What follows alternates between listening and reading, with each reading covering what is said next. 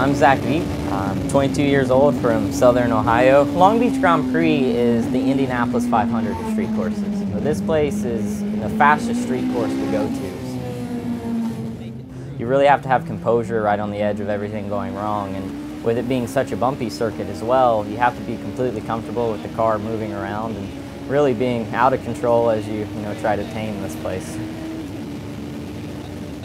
Going down turn one, you have that long straightaway with a bend in it, going up to probably 180 miles per hour into a heavy braking zone. Very fast left-hander, not much room for error. But then it leads into one of the most beautiful corners, I think, out of any racetrack. And then that leads you to turn four, which you have to be really committed when you go in there. And as you get to the middle of the corner, what we call the apex, you start squeezing on the power to get out of there. When you get on power, you feel like you're going to hit the wall every time. So that leads you to turn five, which usually has these yellow strips that bolt onto the track surface. So that's very bumpy. It's easy to make a mistake and end up in the tire wall there. Leads you down the straightaway, turn seven, another hard braking zone.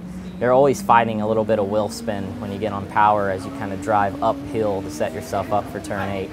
So it's a right-hander, very fast, that leads you to the second longest straightaway, the back straight.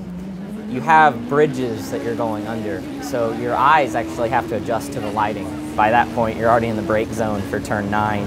From turn 9 to 10, just very fast-flowing, right-hander, long left-hander.